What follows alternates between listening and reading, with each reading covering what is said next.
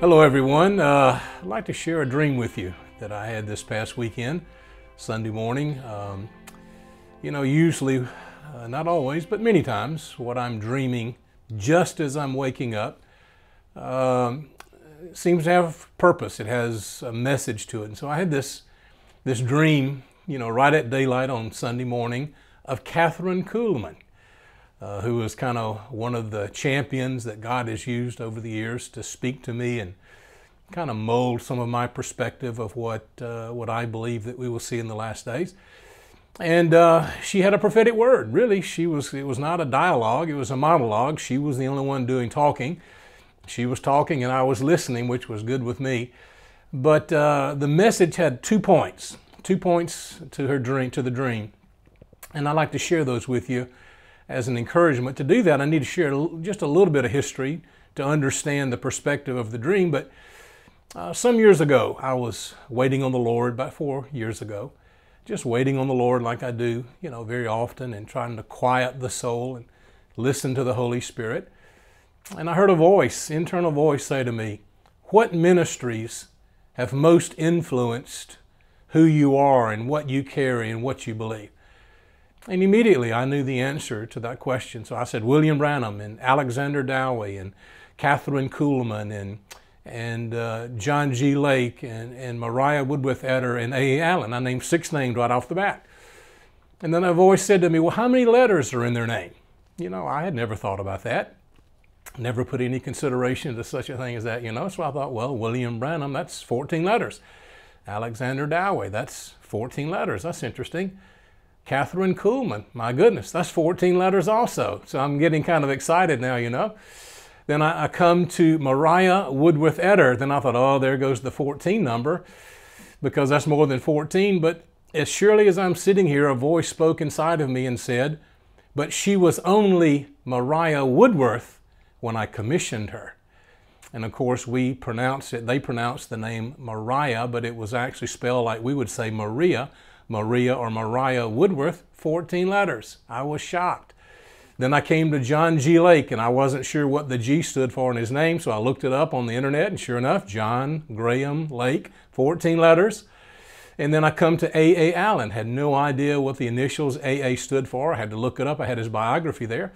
So I looked up his name, A. Allen, Asa Alonzo Allen, 14 letters. I was shocked. All the ones that were given to me that day, there was one more that was given later, but all those had 14 letters in them.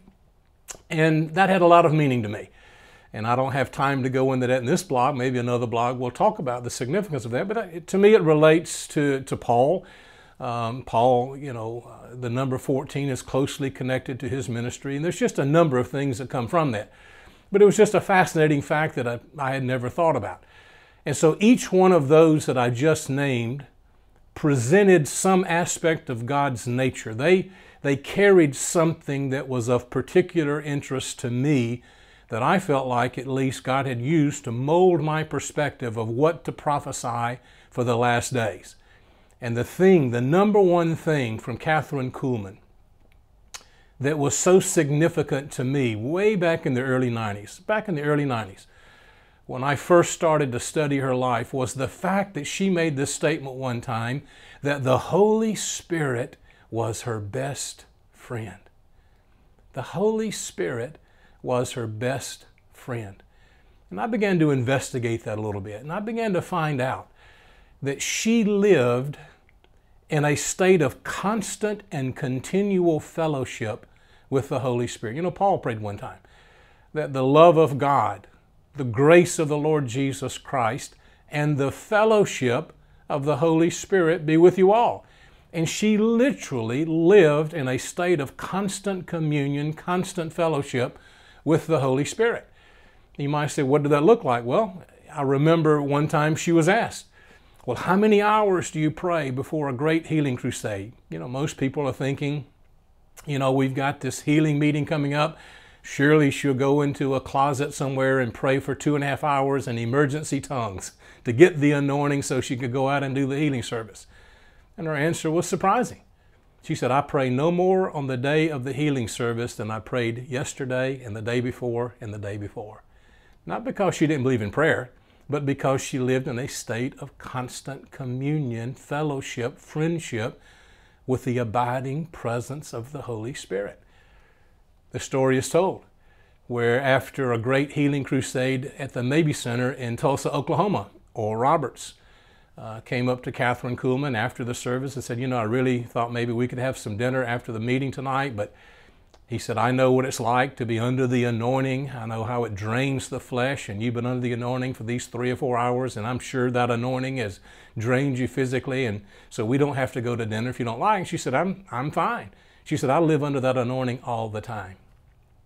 That struck me.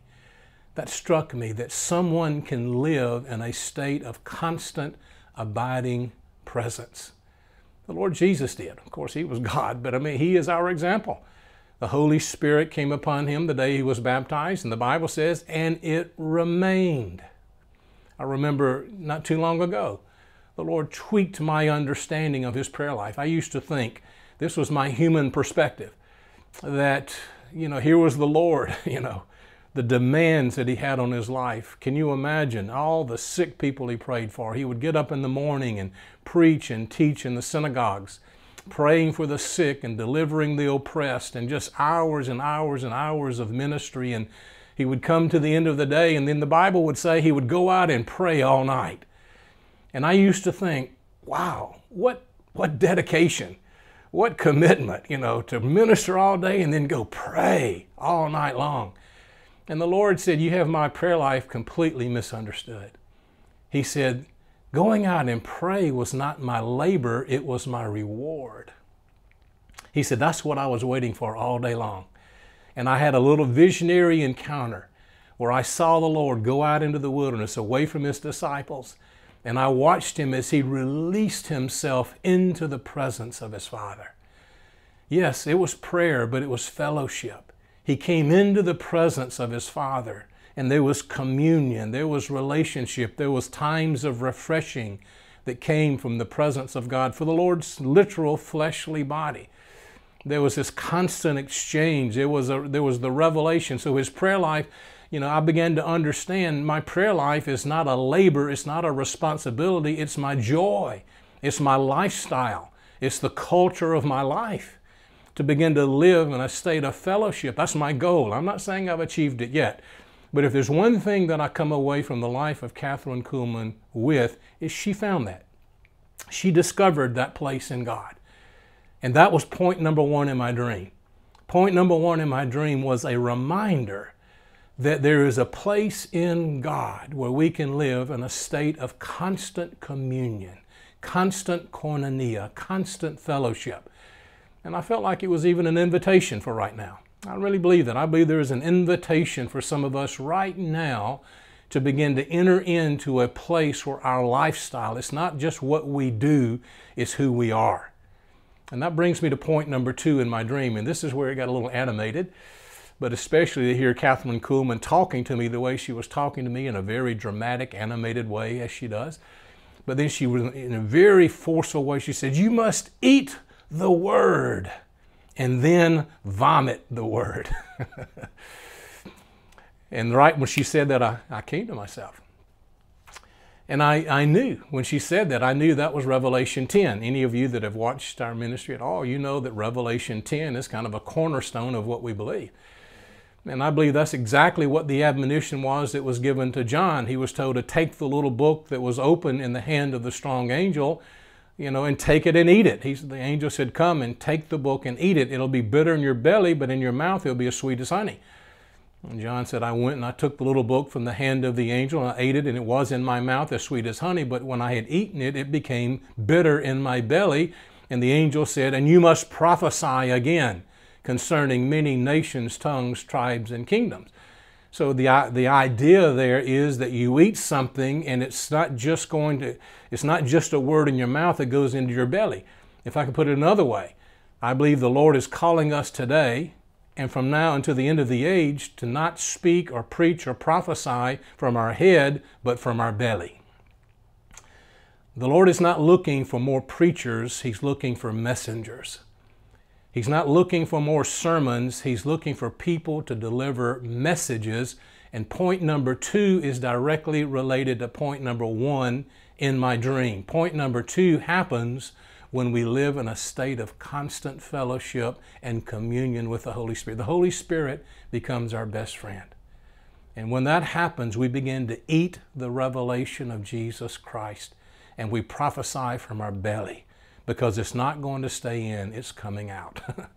It's coming out. You become living epistles read of all men.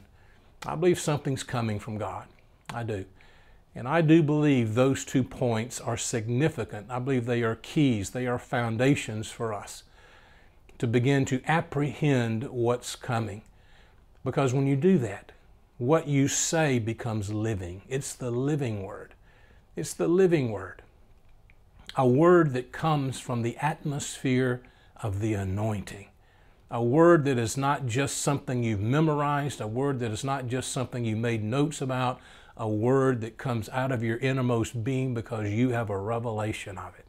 It is a part of who you are. One of the Hebrew words for prophesy is to spew out. And so there you have the idea. And it's clear what that's talking about. What is John prophesying? It says it over in verse 7 of Revelation 10, the mysteries of God, the revelation of Jesus Christ, the book of redemption, the end time plan of God, the consummation of the ages, things that have been hidden in God since the foundation of the world. That's what it says in Ephesians 3.